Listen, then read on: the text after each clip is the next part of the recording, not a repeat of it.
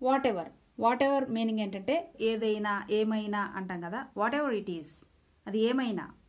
What ever you say, నువ్వు ఏమి చెప్పినా. ఏదైనా అని మీనింగ్ వస్తుంది. ఇక్కడ ఏదైనా అంటే ఇక్కడ వెర్బ్ తో కలిసేసరికి ఆ మీనింగ్ మారిపోతుంది. For example, what ever I say, నేను ఏమి చెప్పినా. వాట్ ఎవర్ ఐ బై, నేను ఏం కొన్నా. వాట్ ఎవర్ ఐ వాంట్, నాకేం కావాల్సిన. వాట్ ఎవర్ ఐ ఈట్, నేను ఏమి తిన్నా. వాట్ ఎవర్ ఐ డూ, నేను ఏమి చేసినా. వాట్ ఎవర్ ఐ హ్యావ్, నాకు ఏమి ఉన్నా. ఇలా ఇక్కడ వెర్బ్ వచ్చేసరికి దాని మీనింగ్ ఇలా మారుతూ ఉంటుంది. దీనికి సంబంధించిన ఎగ్జాంపుల్స్ చూద్దాం. 6th to 10th class physics, chemistry, biology and maths ఈ సబ్జెక్ట్స్కి ఎవరికైనా ట్యూషన్ కావాల్సి వస్తే సబ్జెక్ట్ ఎక్స్పర్ట్స్ వాట్సాప్ ద్వారా ట్యూషన్ చెప్పడం జరుగుతుంది. ఎవరికైనా ఇంట్రెస్ట్ ఉంటే ఈ నెంబర్కి కాంటాక్ట్ చేయండి. ఐఐటీలో చదివే స్టూడెంట్స్కి అలాగే స్టేట్ సిలబస్ ఫాలో అయిన స్టూడెంట్స్కి కూడా వారు చెప్పడం జరుగుతుంది. వాట్ ఎవర్ ఐ సే, నేను ఏం చెప్పినా. My wife doesn't believe me, మా వైఫ్ నమ్మదు. ఇక్కడ వైఫ్ ప్లేస్ లో ఏదైనా పెట్టుకోవచ్చు, ఫ్రెండ్ పెట్టుకోవచ్చు, husband. What ever I say my husband doesn't believe me. What ever I say my friend doesn't believe me, నేనేం చెప్పినా మా ఫ్రెండ్ నమ్మడు. ఇలా వస్తుంది meaning. Next, what ever he said is not true, అతను ఏం చెప్పినా, అతను ఏం చెప్పాడో అది పాస్ట్ టెన్స్ కదా, అతను చెప్పింది నిజం కాదు అని మీనింగ్ వస్తుంది. వాట్ ఎవర్ హీ సెడ్, అతను చెప్పింది ఏదైతే ఉందో అది నిజం కాదు, is not true. Okay, what ever you by, నువ్వేమి కొన్నా, ఈజ్ అట్ ఫ్లాట్ 50% డిస్కౌంట్, అది 50% డిస్కౌంట్ వస్తుంది. నువ్వేం తీసుకున్నా, ఈ షాప్ లో నువ్వేం తీసుకున్నా అది 50% డిస్కౌంట్ వస్తుంది. Next, do what ever you want but complete the work, నువ్వు ఏదైతే చేయాలనుకున్నావో అది చెయ్యి. Do what ever you want, నువ్వు ఏదైతే చేయాలనుకుంటున్నావో అది చెయ్యి, కానీ పని మాత్రం పూర్తి చెయ్యి. But complete the work successfully, ఇలా చెప్పొచ్చు. Next, by what ever you want, నీకేం కావాలో అవి కొనుక్కో. I will pay the bill, నేను బిల్లు కడతాను. By what ever you want, నీకు కావాల్సినవి కొనుక్కో అంటాం కదా, అలా. Just do what ever he says, అతను చెప్పింది ఏదో చెయ్యి అంతే. Just do what ever he says, అతను ఏం చెప్పినా అనే మీనింగ్ వస్తుంది. అతను ఏం చెప్పినా నువ్వు అది చెయ్యి. నెక్స్ట్, వెనెవర్ అంటే ఎప్పుడైనా. వెనెవర్ ఐ సే, నేను ఎప్పుడు చెప్పినా. వెనెవర్ ఐ థింక్, నేను ఎప్పుడు ఆలోచించినా. ఇలా ఎప్పుడైనా అనే మీనింగ్ వస్తుంది. వెనెవర్ అంటే తెలుగులో ఎప్పుడైనా.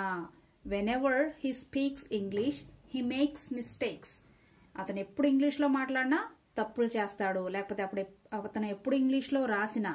Whenever he writes English he makes mistakes, ఇలా చెప్పొచ్చు. లేదు, వెనెవర్ అనేది మిడిల్ లో రాయాలి అంటే అప్పుడు ఇక్కడ హెచ్ క్యాపిటల్ లో పెట్టి he makes mistakes whenever he speaks English, అప్పుడు ఇక్కడ కామా పెట్టవలసిన అవసరం లేదు. ఎప్పుడైతే మనం వెనెవర్ తో ఉన్న క్లాజ్ ముందు రాసామో అప్పుడు మాత్రమే ఇక్కడ పంక్చుయేషన్ మార్క్ కామా పెట్టాలి. లేదు, he makes mistakes whenever he speaks English అన్నప్పుడు మధ్యలో కామా అవసరం లేదు. Next, whenever I go to my native place I spend time with my friends, నేను ఎప్పుడైనా నా స్వగ్రామం, సొంత ఊరు అంటాం కదా, దాన్ని నేటివ్ ప్లేస్ అంటాం. సొంత ఊరు వెళ్ళినప్పుడు నేను నా ఫ్రెండ్స్ తో గడుపుతాను. I spend time with my friends. లేదు, మిడిల్లో వెనెవర్ రాయాలి అనుకుంటే I spend time with my friends whenever I go to my native place, like that. అప్పుడు మనం ఇక్కడ మిడిల్లో కామా పెట్టవలసిన అవసరం లేదు. Next, whenever he holds mic he doesn't stop talking, అతను ఎప్పుడైనా మైక్ పట్టుకుంటే మాట్లాడడం ఆపడు. చాలా మంది చూస్తూ ఉంటాం కదా, స్పీచ్ ఇచ్చేటప్పుడు ఎక్కువసేపు మాట్లాడిస్తూ ఉంటారు. అలాంటప్పుడు ఇతను ఎప్పుడు మైక్ పట్టుకున్నా అసలు వదలడు, ఎక్కువ మాట్లాడుతూ ఉంటాడు అని చెప్తాం. Whenever he holds mic he doesn't stop talking.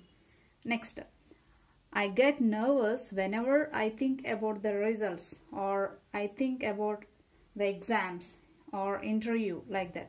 ఎప్పుడు నేను ఇంటర్వ్యూని తలుచుకున్నా లేకపోతే ఎప్పుడు నేను ఎగ్జామ్స్ గురించి ఆలోచించినా తలుచుకున్నా నాకు చాలా నర్వస్గా ఉంటుంది, చాలా భయంగా ఉంటుంది అని మీనింగ్ వస్తుంది. లేకపోతే ఇంటర్వ్యూ, ఈ మూడిట్లో ఏదైనా యూజ్ చేయొచ్చు.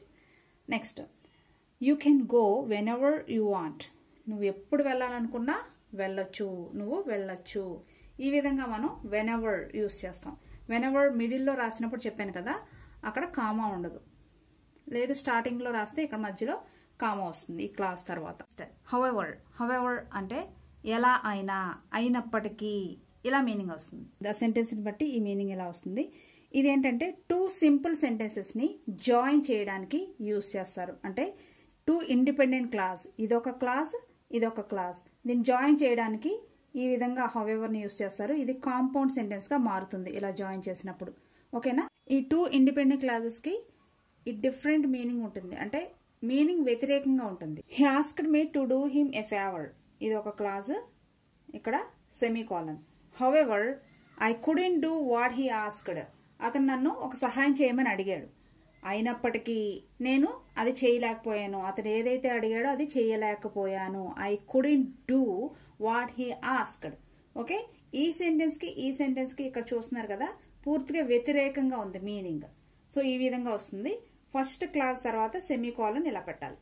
Next, I can't stop you from revealing my secrets, semicolon. However I beg you not to reveal, నువ్వు నా సీక్రెట్స్ బయటపెట్టడంలో నేను నిన్ను ఆపలేను. ఐ కాంట్ స్టాప్ యూ, అక్కడ మీనింగ్ ఏంటంటే నేను నిన్ను ఆపలేను, నా సీక్రెట్స్ ని బయటపెట్టడంలో నిన్ను ఆపలేను. I can't stop you from revealing my secrets, revealing అంటే బయట పెట్టడం, చెప్పేయడం అని మీనింగ్ వస్తుంది. హౌఎవర్ అయినప్పటికీ, I beg you not to reveal, నిన్ను ప్రార్థించాను, ఏమని, ఆ సీక్రెట్ బయట పెట్టొద్దు అని నేను ప్రార్థించాను, అయినప్పటికీ కూడా నువ్వు బయట పెట్టేస్తావు అని మీనింగ్ వస్తుంది. I can't stop you from revealing my secret. మనకి ఇంగ్లీష్ లో ఇలా సెంటెన్సెస్ తిరగేసినట్టు అనిపిస్తూ ఉంటాయి, మన తెలుగులో అయితే ఇది ముందు ఆ తర్వాత చెప్తాం. For example, she loves singing, ఆమెకి సింగింగ్ అంటే చాలా ఇష్టం. However no one wants to listen to her, ఎవరు కూడా ఆమె పాటలు వినడానికి ఇష్టపడకపోయినా సరే, హౌఎవర్ అయినప్పటికీ ఆమె పాటలు పాడుతూ ఉంటుంది అనే మీనింగ్ వస్తుంది. ఆమె పాటలు ఎవరు వినకపోయినా సరే ఆవిడ పాడుతూ ఉంటుంది, ఆవిడకి పాడడం అంటే ఇష్టం. She loves singing, however no one wants to listen to her. Okay, next, my children wanted to go out side, మా పిల్లలు బయటకు వెళ్ళాలి అనుకున్నారు, semicolon. However it was raining, వర్షం పడుతూ ఉన్నప్పటికీ కూడా, అయినప్పటికీ కూడా, వర్షం ఉంది అయినప్పటికీ కూడా వాళ్ళు బయటకు వెళ్ళాలి అనుకున్నారు. My children wanted to go out side, however it was raining. నేర్చుకున్నారు కదా? ఈ వీడియో నచ్చితే కనుక తప్పకుండా లైక్ చేయండి, షేర్ చేయండి. Thank you for watching this video.